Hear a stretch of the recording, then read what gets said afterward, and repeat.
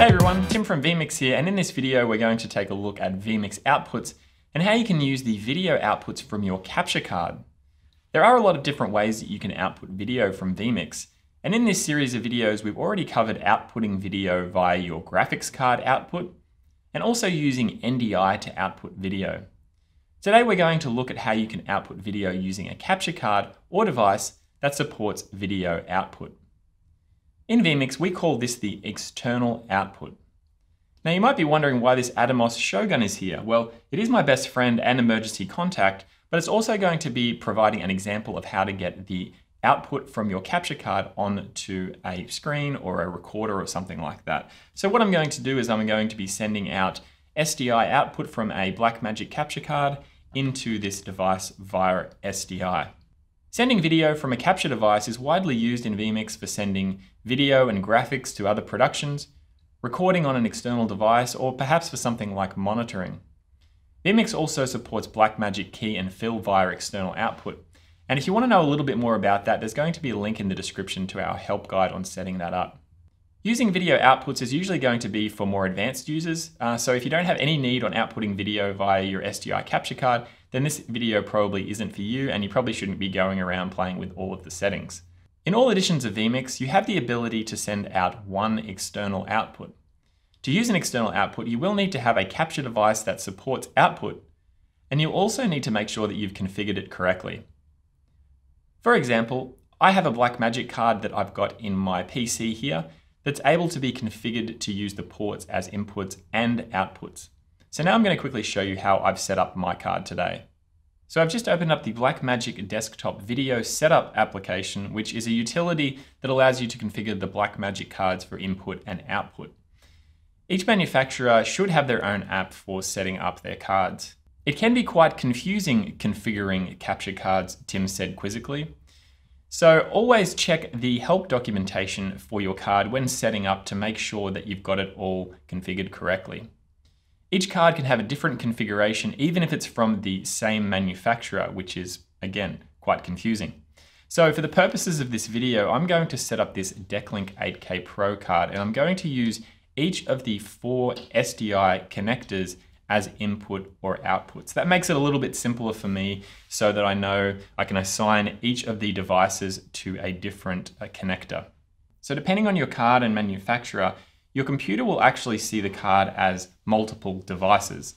So for example, even though this is a 4-channel card here, the computer will see it as 4 different devices. So we'll have the ability to send out video using these different devices. So we've got device 1, as you can see here in brackets, and then you'll have 2, 3, and 4 for the different channels of video that you can send out via each device.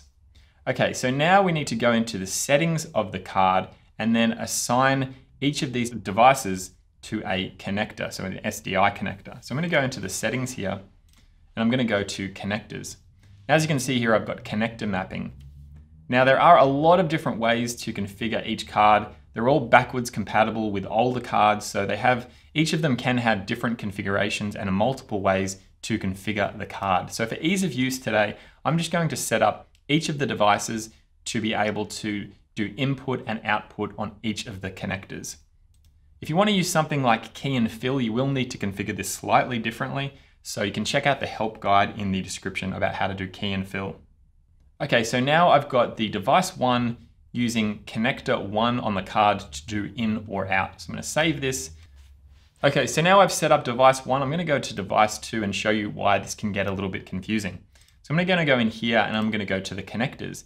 Now device 2 is actually going to be set up on SDI connector 3. Now this is all due to the way that it's configured, and you can send out different devices on different connectors over different connectors, so it can be a little bit confusing. So you may need to write down what device you've got going out on each connector, or when you're loading it up in vMix, it might just be a matter of trying out the different devices to make sure you've got the right one. Okay, so I'm going to save that, and then if I go to 3, same again, and then 4, set that up, go into the setting, go to the connector, and as you can see here, device 4 is actually going out connector 4, so that makes sense. Due to the way that all the cards are configured, it does technically make sense with the way that the video is routed through the different devices and different connectors. And you can probably check out the Blackmagic website for more information and diagrams on schematics about how it all technically works, if you wanted to get into detail. Now I'm just going to go back to device 3. So device 3 here is the one that I've got set up in vMix with my camera connected to it. So as you can see here, I've got a camera input coming in to device 3 in vMix.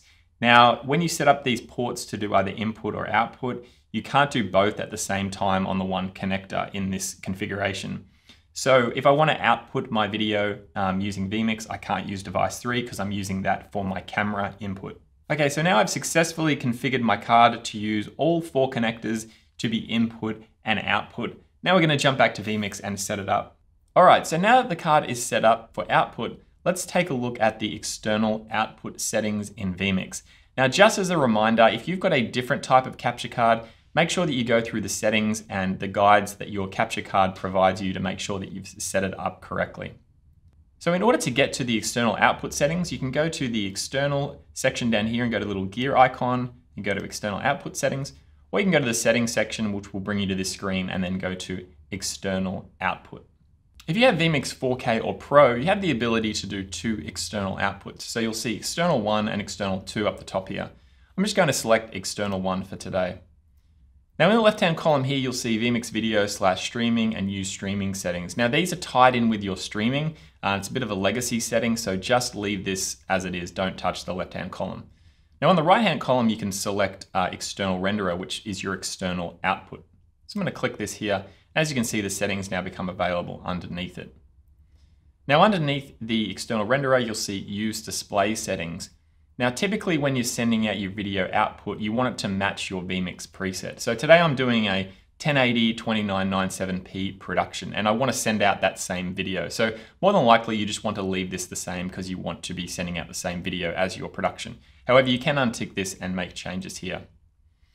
Now underneath that, you'll be able to select the device. So as we mentioned before, it can be a little bit confusing with the way that each card works. So it may be a little bit of a hit and miss to work out which device you're actually connected to with your SDI that you're sending the video out from. So I know that I've got the device 2 set up for output, and I don't have any cameras coming in on that one either. So I'm going to use this channel or device 2 here. So for the port, I'm going to use the SDI port. Sometimes the cards will have a HDMI or SDI output, so you might need to select what port you need to use here. So for the audio channels, vMix will always send out audio via the external output. So you just need to select whether you want to use the master or a bus to send out audio.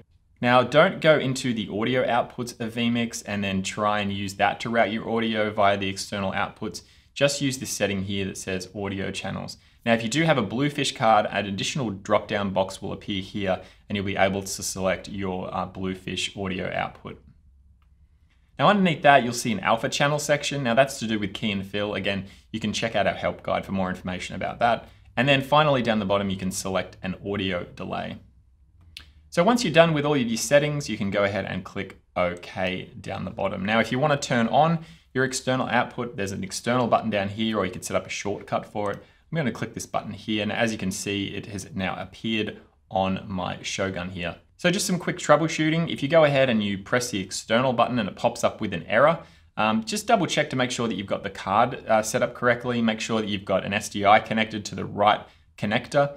And also make sure that you're not trying to input and output over the same connector. So for example here, I have a camera here, and if I go to the settings, you can see that it's coming in via the third device. So I'm not outputting video via number 3. I'm outputting video via number 2. So I couldn't use the same device to send and receive video using the SDI connector. So that's another thing to keep in mind. Now, as I mentioned before, if you've got vMix 4K or Pro, you can set up a second external output. So if we go to the settings, we can set up the external output here, external 2, and then we can turn on the external renderer, select the device, and I've got it coming out the 4th device from the card. The port's SDI.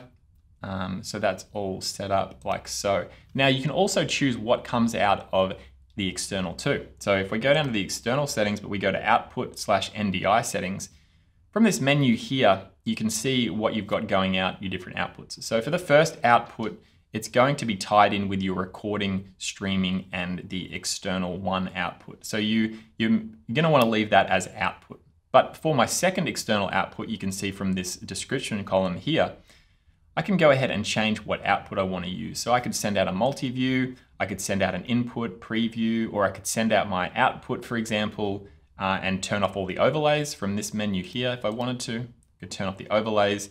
But what I'm going to do is I'm going to send out the multi-view. So I'm going to click OK now. So when I turn on my external, I'm actually going to grab my other, my Blackmagic video assist here. So when I turn on this here, you'll see I've now got my video output here, and I also have my multi-view here. So this is sending out via external too. Okay, so if you do have any questions about vMix or using the external outputs, please drop us an email via the support page on vmix.com. With this kind of hardware technicality, it's a little bit hard to answer questions on YouTube. So please send us through an email. If you do send us a really technical question, we'll probably just reply with, can you please send us an email so we can take a look. Thanks a bunch. So if you do have any questions, send us an email. If you need to know about key and fill, check out the link in the description as well. So thanks for watching, and we'll stream you later. Thanks for watching. Click to watch another exciting vMix video or head to vmix.com for a free 60-day trial. See you later.